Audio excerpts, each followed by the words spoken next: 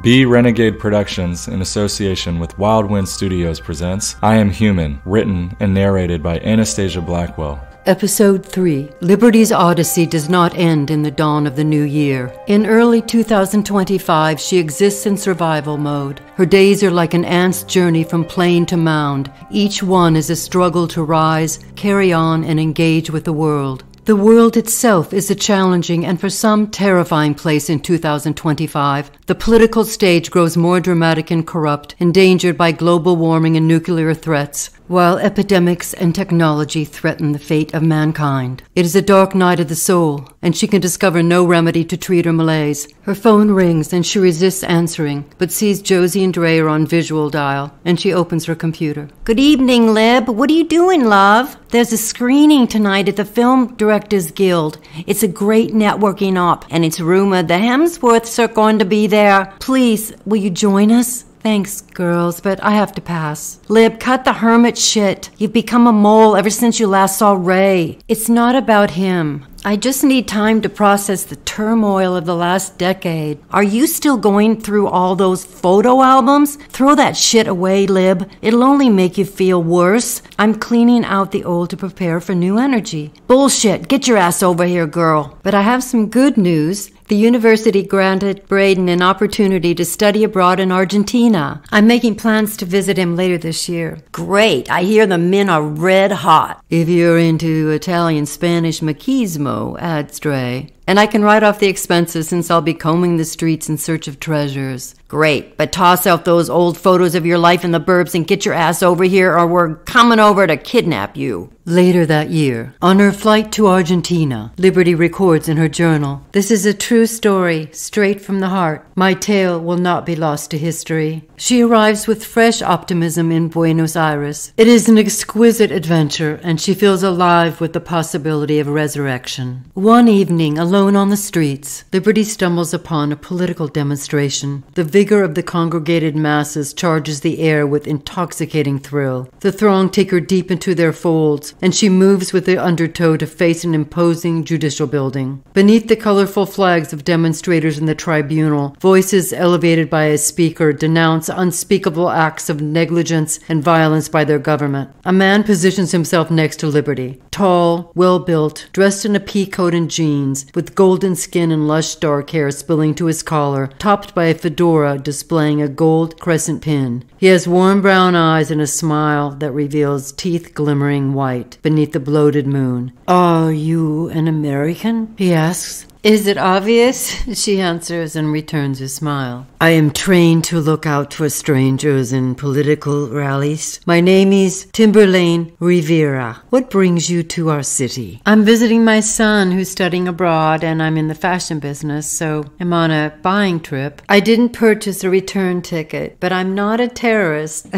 "Do the people gather here often?" "Every Thursday the women here you see wearing white scarves hold signs with names of children and grandchildren lost during the 1970s in the Dirty War. We cannot allow government institutions to rule us through fear. They are here to serve us, not the other way around. So we meet here as a reminder we will not give up. Every person may voice their grievance. An injustice to one citizen is a blow to us all." Flags wave and patriotic music stirs the crowd to a near riot. In America, the Constitution is supposed to be democratic, but founding fathers forged the document, not mothers. So women's voices have been squelched over the centuries. "Your founders fought a battle as bastard children against a strict and unyielding father across the Atlantic. Now they have grown into the role of the overbearing father. You can accept rules or create your own. There are many ways to revolt and achieve goals." He offers a charming smile. "Are you a revolutionary?" "I am a transformationalist." "I'm not familiar with the ideology." The crowd roars, cannons fire, and a zealous, chaotic energy infuses the square. "The protest is about to break up. Would you allow me the pleasure of buying you a drink?" In the past, Liberty would have rejected his offer. Even now she weighs the danger, but nature intervenes and they are caught in a rainstorm. Tamerlane removes his overcoat and uses it to shield her from the torrential downpour. I have a favorite place Americans frequent. I'll get you a cab home later. He guides her to a lovely restaurant near the Recoleta Cemetery. The restaurant manager greets Tamerlane as an old friend. He offers a prime window table with a view of the entrance to the cemetery and pedestrians passing beneath colorful umbrellas. The chatter of guests and the soothing sound of rain against the rooftop afford a homey intimacy. I followed the family tradition and went to law school. I come from a long line of attorneys and politicians, but when I experienced firsthand the corruption in the government and courts, I was disgusted that there is no justice for the underprivileged in this land or any other. Institutions are created to earn capital, create fear, and control the masses. He pauses and looks out the window, streaming with rain, then turns to her. Tonight, as we face the tribunal, I saw in your eyes you had suffered an institutional injustice. Yes, I believe I have, in the family law division of the judicial courts. But I would rather hear you speak. I wish to begin the next quarter century with fresh perspective. Sometimes the courts will dole out a good result, often published in the media. It operates in the manner of a lottery or a slot machine, giving people hope and reinforcement that the system works to their benefit. But even then, the attorneys are the real winners. Do you still practice law? I occasionally take cases to assist those who do not have access to a defense, but mostly my efforts are centered on working with activists to create an underground social movement that operates both inside the system. Our beliefs are rooted in the sovereignty of the individual. Is that the role of a transformationalist? I suppose. So tell me,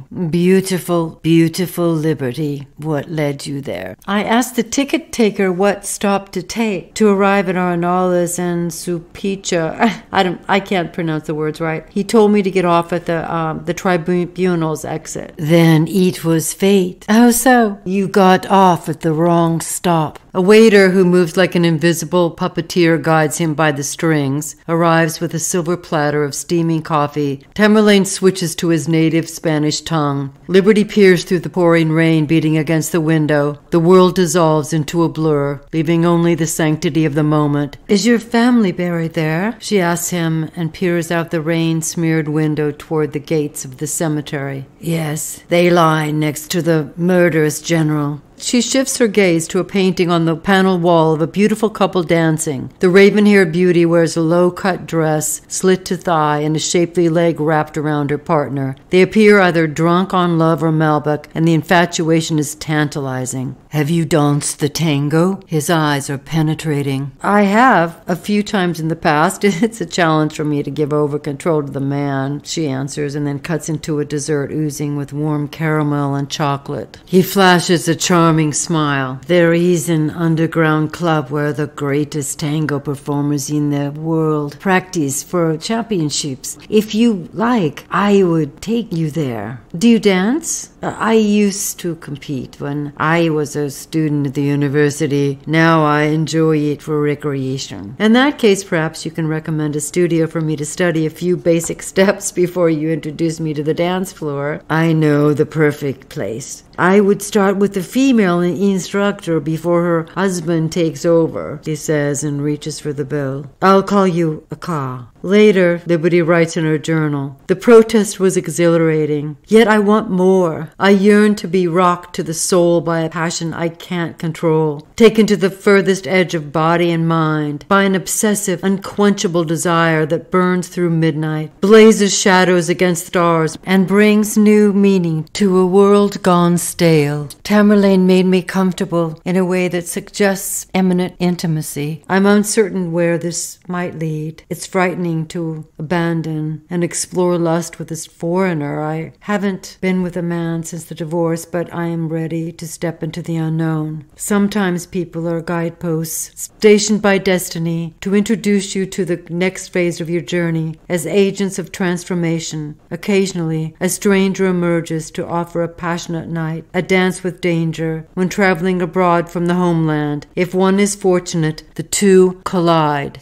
Stay quiet and don't ask questions, Mom, orders her son, Braden. He is a tall, handsome young man with wavy blonde hair, vivid gray eyes, and wears a fashionable sport coat, shirt, and pants. Liberty is attired in colorful tights and tunic, with trench cover and suede boots cinched at the knee. Her hair has grown long and the gilded strands flow on the night breeze. They enter an old-fashioned phone booth. He closes the door behind them and retrieves a note with a secret number, then dials it into the phone. Flashing lights and throbbing music accompany lights out. Ready, set, go! The booth drops 2 floors to deposit them at the entrance of a private club. It's modeled after an old speakeasy from a century ago, when people had to hide out to get served booze. The drinking age is 18 here, so I'm legal. And Mom, please don't embarrass me by talking about my childhood. The club is dark, elegant, with an atmosphere of a cinema noir gangster hangout. Braden saddles up to the bar and orders drinks. Ever had a sidecar, Mom? No. Cognac, orange liqueur, and lemon juice shaken with ice and served with sugar rim.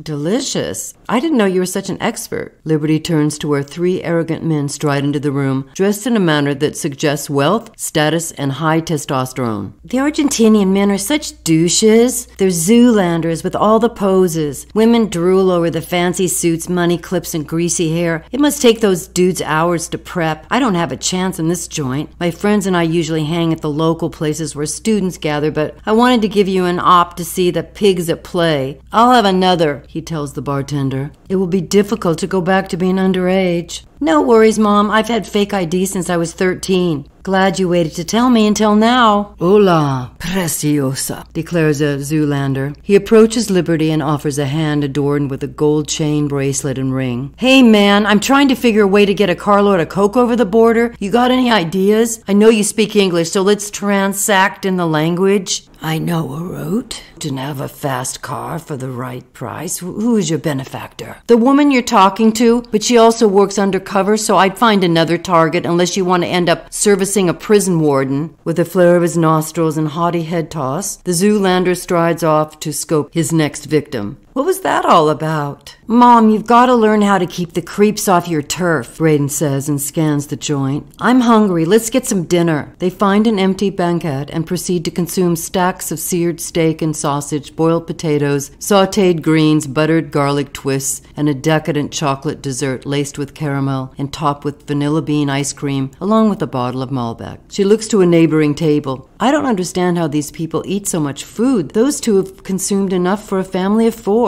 The people here have huge appetites and are proud of their curves. Skinny means poor in this country. Later, they depart the phone booth and walk onto the sidewalk to hail an electric cab. A man emerges out of the shadows, grabs Liberty around the waist, and draws her close, then snatches at her purse. Braden grabs his mother by the arm and barks, "Hands off, fucker!" He drags Liberty into the middle of the street where he stops traffic to hail a ride. "Braden, for God's sake!" An automatic car screeches to a halt and they jump inside. "Mom, you need to be careful. It's not like in the States here. It can be dangerous. Watch your back at all times. People here are desperate. There is wealth and poverty, nothing in between. And you need to tone down the posh look. Your hair and clothes are like a flag waving for attention. I never imagined you would take over the parental role. Thanks, Bray, but you need to do the same, darling. Please be safe." She draws him close. "I know Dad's been an asshole, Mom. Raken and I will always support and take care of you. Focus on your future, darling, and how you might help to change the world," Liberty says, and looks outside the window into a squalid urban landscape. She meets Tamerlane the following afternoon for a tour of the cemetery. "I grew up in the barrio of Recoleta, on the street that houses many of the embassies. The people who live in the district control Argentina's wealth." He guides her past a vendor cooking glazed walnuts, through neoclassical gates and Doric columns, into one of the most famous cemeteries in the world. Inside the walled gates is a city of extravagant mausoleums that house the remains of wealthy, famous, and infamous Argentinian citizens. Most locals born in the neighborhood spend their entire lives here. They are born, baptized in the church, educated, build careers, get married, raise children, retire, and move to the exclusive city of the dead. It is expensive real estate, and there are no simple stones like the kind used to mark the remains of common people. No exit, I'm sorry. Oh, your description reminds me of an existential play by Jean-Paul Sartre. She turns to admire the vast array of artistry used to depict the essence of human life in stone. The elaborate mausoleums have a wide range of architectural style and are attached like miniature houses decorated with sculptures, art, and photographs. The resting ground is tranquilly disturbing, gothically beautiful, a place of opulent splendor and a facade for darker stories, a ghost town in the literal sense. There is a strong French influence, but pyramids, Egyptian motifs, and masonry symbols add an eclectic flair. Laid out like city blocks, they line the main walkways with trees leading to narrow streets, meandering for blocks. There are thousands of homes for the deceased, and many offer views inside doors and windows of elaborate wood caskets adorned with precious metals. This young woman was mistakenly entombed alive and died of fright when she awakened. They reburied her behind glass in case she reawakens a second time. The poor dear. That's heartbreaking. They buried Eva Perron down this walkway. He leads her along a path to an elegant crypt lined with flowers and notes from fans. A slab in the countryside would mark her existence had she not used charm and eloquence to reform the country. I read her husband embalmed her, and thieves stole her 3 times after he died. Juan held the property beside him for his later wife, Isabel. She kept Evita's remains until they buried her. A woman's worst nightmare, beauty and power, exact a price. Evita rose from poverty to become an international icon for her rhetoric, personal style, and tireless work on behalf of women and the poor. A victim of uterine cancer, she lost her life to what creates life and defines a woman. It's sadly ironic. The crypt next door to hers is for sale. It's sad she lies alone, a spectacle to tourists, with a plot for lease at her side, when her commitment to husband and country were unconditional. Her consolation is an iconic persona. People revere this famous general for his slaughter of the local natives, a monument to genocide. He notes as they pass a warrior on horseback. Tamerlane stops before a broken-down crypt with glass shattered and laced cobwebs throughout. They see a dusty coffin with the top ajar. A high-pitched cry is heard from inside, and the wrought iron door opens. Liberty gasps and lurches back into Tamerlane's arms. It's a feline, not a ghost. Cats are brought to leave with their masters. They keep the rodents at bay. A tabby passes them and saunters to the next abandoned home. After internment, they require surviving family members to pay caretakers to maintain the property. If their relatives fall into hard times or lose interest, it leaves the deceased to the ravages of nature. Foreclosure in the graveyard. It's impossible to escape monetary obligations even in death. There is no escaping capitalism if you lie with him. A dark shadow crosses overhead. The sultry scent of the aquatic permeates the air, and a shroud of black clouds threatens to flood the streets. Tamerlane turns to Liberty with a mysterious smile. His gaze lowers to her lips. "Who owns your soul?" she asks him. "It is not for the taking." "Does that mean you have not given it?" "It means they have not bought it."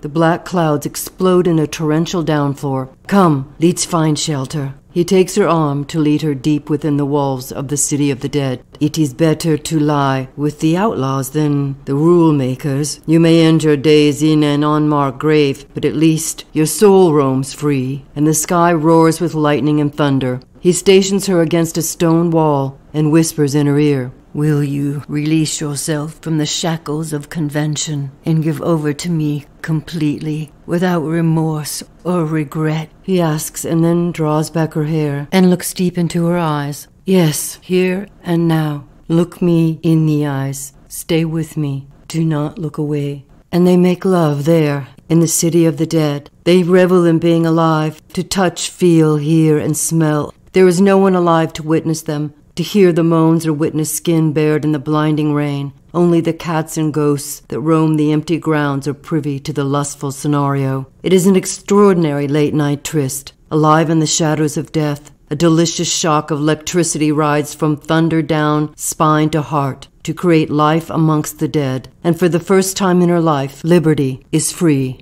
The next evening, Liberty visits Tamerlane's office. The colors and textures of his decor are masculine. Leather couch and chair, hardwood floors with native accent rugs, a massive carved wood desk littered with papers, books, and memorabilia. The evening light shines through arched windows with maroon velvet drapes. Dove-gray walls are decorated with photographs of political rallies, prominent politicians, his framed degrees, and newspaper articles. "It is wonderful to see you again," he says, and draws her into his arms. "It was a spectacular night. May I offer you a glass of wine?" "Lovely. Have a seat. Tell me more about your causes." He carries a bottle of wine and 2 glasses to the table and seats himself next to her. "I represent the families of the desaparecidos, the 30,000 people who disappeared during the dirty war in the 70s, the kidnapped children of Argentina's brutal military dictatorship. For decades, the mothers and grandmothers have searched for answers about the fate of their loved ones." He offers her wine. "I know a little of the history, but tell me more." "In 1976, the Argentine military overthrew the government of Isabel Perón, the widow of President Juan Perón. The coup was part of a larger series called Operation Condor, supported by the U.S. The military dictatorship that followed was a war against Argentinian people and include state-sponsored torture and terrorism. Anyone suspected of being aligned with leftist, socialist, or social justice cases was jailed, tortured, and often murdered." His face pales and his eyes darken. "Victims were machine-gunned at edge of huge pits, thrown from airplanes into the sea, and died in detention camps. We call the desaparecidos the disappeared ones. By disappearing, the government could pretend they never existed, but their families refused to accept the fate of their children, many of whom were victims of death flights, and babies born of girls raped in detention, later offered to families to adopt. I represent a great number of these families, and I'm proud to say we have identified 136 children of murdered girls who delivered in the camps. We got maternal DNA and forced compliance with suspects in the courts. Also bodies washed ashore, identified, but thousands are still unidentified, so our mission continues." His hand grazes her thigh. "That is my story, my passion, and life mission. Did you have any family members taken?" "Yes, I have cousins unaccounted for." "I'm sorry. Every life has a tale of injustice. It is how we handle mistreatment that creates a framework of who we are and helps shape our culture." He finishes his glass of wine. "Now, my love, let's return to where we left off in the cemetery," he says, and takes her into his arms. In the following weeks, Liberty visits Tamerlane's office frequently. She helps prepare pamphlets, writes speeches, and takes calls with tips about the whereabouts of desaparecidos. One cool night, they lie in each other's arms before a fireplace stuffed with logs. "I know every inch of your body, but there is a part of you that remains guarded. Please give me all of you, your deepest thoughts." Liberty reflects. "The truth crept up on me suddenly. One day I realized I was trapped by the society that had taught me to value freedom. Societies governed by complex laws and regulations are unlikely to be home for the free. Los Angeles is the epicenter of entertainment and media production. The business reflects a shallow, materialistic view of a populace addicted to reality shows, sports spectacles, pop stars, and fosters unflattering stereotypes. The city is where I live and work, so it's difficult to reconcile. The media's agenda is to make money off boredom and insecurity. I'm not a politician or an activist, and I can't take on the burden of the distressed and downtrodden. I have my own challenges. Buy, sell, and consume. Is that all there is to life on this planet? Sorry, I'm rambling." He sprawls out on the couch and draws her close. "Please continue. I want to hear all your deepest innermost thoughts." A prominent attorney once advised me that the courts were created for attorneys to make a living, and justice is only for those able to pay the price. There is some truth to it. I've spent my entire life immersed in the creative arts. I believe art can be a powerful means of expressing social, political, and religious discontent. Rebellion against institutions has been hidden in the subtext of art for centuries, but a true artist never reveals his ego. The great artists weave personal agendas into universal narratives. Those artists are rare, and it is not enough to cloak facts and symbolism unless your head maybe end up on the block. I admire the women in white scarves who risk their lives by speaking out. Our motto is, a cruel act against one is a blow to us all. This year, for the first time in my life, I lost faith in divine destiny and pursuit of happiness. The passion I used to feel, my inspiration, dissolved. I felt chained to a production machine, at loss how to pursue anything of value. I had succeeded in motherhood, the most difficult and worthwhile job in the world, but my life was devoid of meaning. "I am sorry to hear you suffered," he says, and draws her in for a passionate kiss and freely roams the contours of her body with eager hands. His abrupt sexual intensity creates an unexpected response in Liberty. Her desire for the man is replaced by fight or flight. "No, Tamerlane, I'm not finished." She abruptly disengages from him and sits upright. She looks into his eyes and addresses him like a witness on a courtroom stand. "My mother named me Liberty to remind me I should never forget my rights. I am a DAR, a daughter of the Revolution. My ancestors fought in the Revolutionary War to secure our freedom. Yet I am denied that justice because I'm female. They can deny it, but we all know it's true. Women are subjugated, denigrated, and coerced to have sex to appease men. Men have touched me without consent my entire life. Many times I allowed it because it was easier to put up with in the short term. When I was young, I perceived it as a testament to my desirability. Perhaps I still do, but I realize now that it is all about control, appeasing a man's ego or spreading his seed. I've been physically, psychologically, and emotionally intimidated and battered throughout my life, no more brutally than in the civil court system, ostensibly created to protect mothers and children, but in reality it is to protect and feed wealthy men who control institutions. Women deny their authentic feelings and desires to keep a boyfriend, a boss, or husband engaged, and his eyes off the bottom suckers ready to steal a financial prize.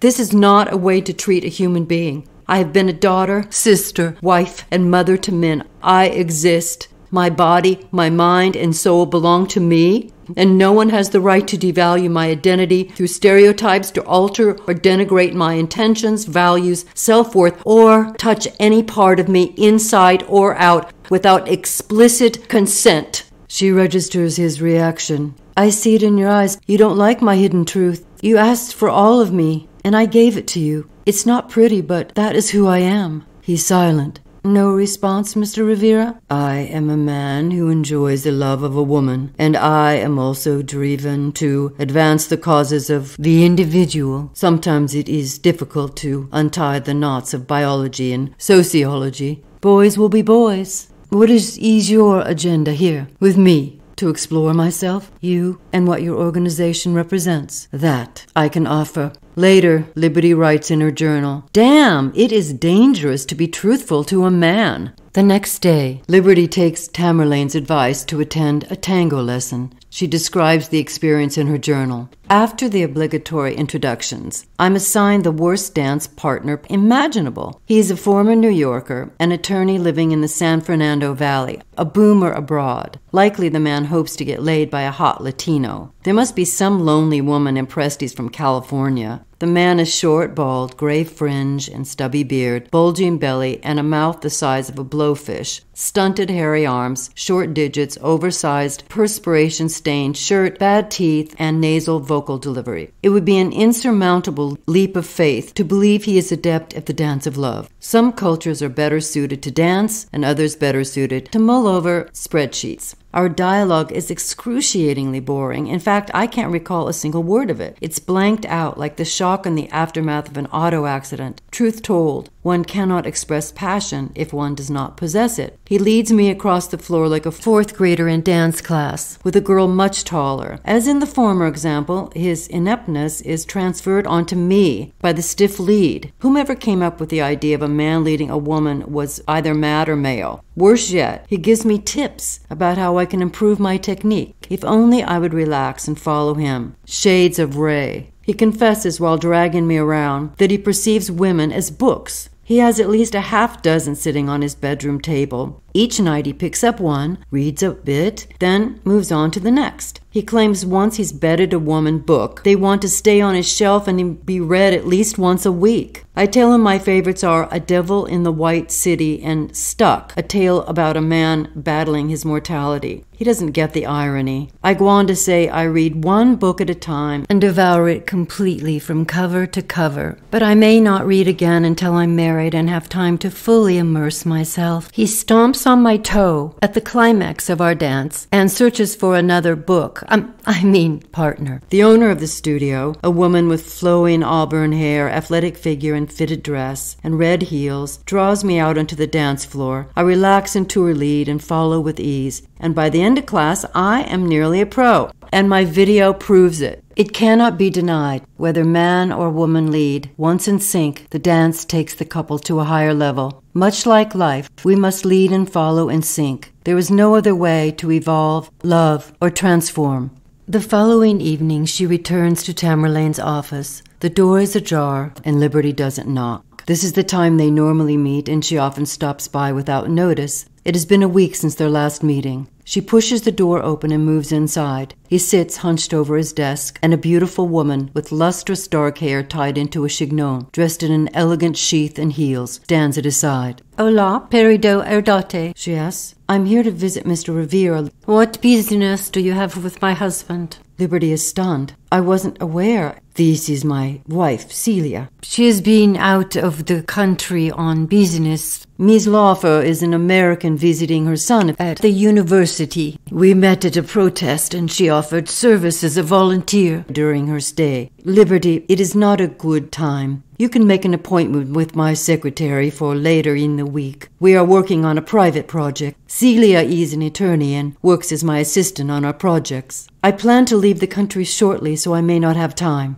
It was a pleasure to work with you, Mr. Rivera." "My pleasure, Miss Laufer. Have a safe journey home." "Thank you." Liberty pauses and offers Tamerlane a knowing smile. She turns to his wife. "Celia, I want to let you know that I had an affair with your husband. We've made love many times, but he's never mentioned having a wife. Sorry to be the one to unveil his deception. I hope you won't let him off the hook to seduce the next vulnerable woman at a rally. We women have to stick together, or we will join the fate of the desaparecidos. Have a lovely day." Liberty turns and walks out the door. Back at the hotel, she writes in her journal, "There is a shock in the revelation, and also relief. I feel the peace of awakening to a morning with a freshly fallen blanket of snow. The landscape ahead is pristine, untouched, ready for the weight of the first footstep, the possibility of something new. It is time to go home."